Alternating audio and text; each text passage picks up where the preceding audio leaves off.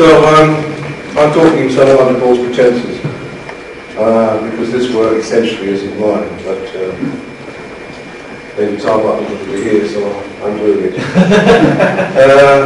So my name is Chris George. As it says, I run an open source project called Waterbase, which started off, which quite still is, an attempt to provide free open source tools and data, mainly for people in developing countries. So I started that when I worked at the United Nations University when I was based in Macau. But as I said, this work is really belongs to David Tarbutton and his team in Utah, and I've used mostly his foils. So probably noticed, you can tell because they're the attractive ones. So I expect most of you have an idea what watershed delineation means, but it's summarised on this slide. You start with the digital elevation map, that's just a grid where the numbers are the height of the land. And in order to do the calculations thereafter, you have to avoid circularities, which means if you've got little holes which otherwise the water would appear to drain into, that are just basically faults in your elevation map, you have to flatten them out a bit, so that's called pit removal or filling. And then you can calculate where the water will flow, and then you can calculate where the streams will be and which point will drain to which stream reach and so on. So that's essentially what watershed delineation means. You start with just a digital elevation map, no other inputs, and you end up with the thing on the far right showing where the streams are and the areas that say that drain into each stream reach. Now one of the challenges is that digital elevation maps are getting much bigger. And so the files, if you want to delineate large areas, also get very large. And we have to manage that, which means you need a lot more memory and a lot more speed. And that's partly what TauDEM V5 is about. So TauDEM V5 makes some assumptions about the DEMs. It will only run on geotips, but it can run on very large ones. This is about 3 orders of magnitude bigger than the previous TauDEM, I think. It assumes that the cells represent square areas, so they're identical in extent and so on. And it doesn't care about the projection or the location. So the spatial reference is ignored, which is lucky actually, because that's a sensible thing to do with a tool that other people are going to be using. You can deal with that separately.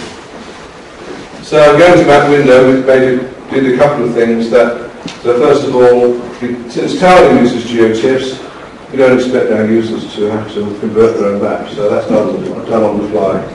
When you say this is the DEM I want to use, then MapWindow checks to see if that's a geotip. If it isn't, it just uses the tools to convert it.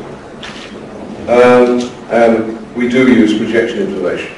So in MapWindow that's all preserved. We assume, what we expect, demand, in fact, that the original map has a projection file, and then that's copied to all the other files that are generated. And so this is the process, the typical process. There are more complicated versions of it, and there are some extra tools on the back end. But essentially, you start with the DEM on the far left. You do pit remove. Then you calculate the flow directions. The minimal style is to use what's called D8 directions. In other words, there's a possible flow north, south, east or west, or northeast, etc. There are 8 possible flow directions in an adjacent cell. So those are calculated, and then it calculates the contributing areas. That's how many cells drain into each cell. So the number associated with a particular cell is the number of cells that are going to drain into it. So that's the contributing area grid, and from that you can calculate where the streams will flow, because you calculate, you decide a stream needs a threshold number of cells draining into it, maybe 300. So any point up from 300, and of course the cells that one drains into necessarily would be at least 300 and so on. So you decide that's where the streams are. And you have to, of course, just make a judgment, or there are some tools that help you try to calculate where you'll get simply water flowing over the land and where you get a stream actually appearing.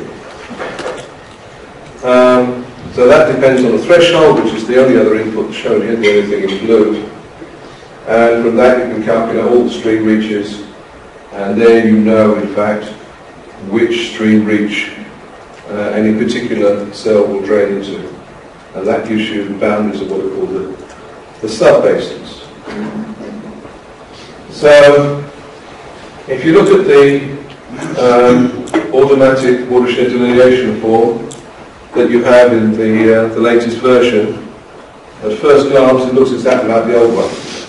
So I've tried to keep the user interface very much the same. In fact, there's only two things that have appeared on here, which is two values at the bottom, which I'll talk about in a minute. The number of processes and the show output tick box. So we still have the burning option if you know where your streams are, and particularly if it's useful if you've got a fairly flat area where automatic tools make basically a guessing.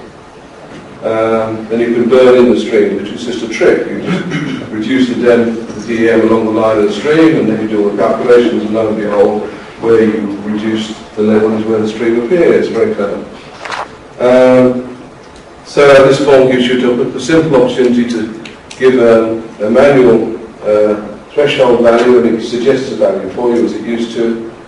You can define where the outlets are, so you say, I don't want everything DM I start with, I want a particular basin starting from this point, or this point upstream, so that's the outlet. And you can define inlets, you can define point sources, you can define reservoirs. So essentially, following the process on the previous form, but there's an extra bit of processing at the end to make the shapefile show where the sub-basins are. So if you just give a DEM and use the watershed delineation, and principally we'll do nothing else. In fact, I didn't do anything else, but we'll give the DEM. I use the default threshold, so automatically you'll find that appearing. And that's the even version 4.8.2 that appeared on play. So what's different then? Well, TauDEM V5 is using the multi-core capability of most computers nowadays. So probably most of your laptops, perhaps all of your laptops in this room, have more than one core on the CPU. And mostly with single-threaded applications, you're only using one of them. And you'll say you're wasting a lot of possible computing power. But of course, there's some overhead in trying to use more than one core, because basically tasks don't split very conveniently. Most tasks don't anyway. So the approach that's taken in TauDEM V5 is you're always using geotiff maps. So divide them into takes east-west stripes. So if you divide it into three processes, you get you've got the division of three, and there's a slight overlap with one row of cells, and essentially each piece is given to one processor, and they compute as far as they can, and they exchange the data on the boundary, and then they do it again, and they exchange the data on the boundary, and then they do it again, and eventually they all agree, and then they stop. The precise details of the algorithms, I think, are different for different processes, but that's essentially what they will do. So of course there's some overhead to that, because you have to do this repetition. And it probably depends on I suspect if you had a river that happened to sort of curl its way across the boundary at a time, the number of repetitions might be quite large. But in general, we'll get some improvement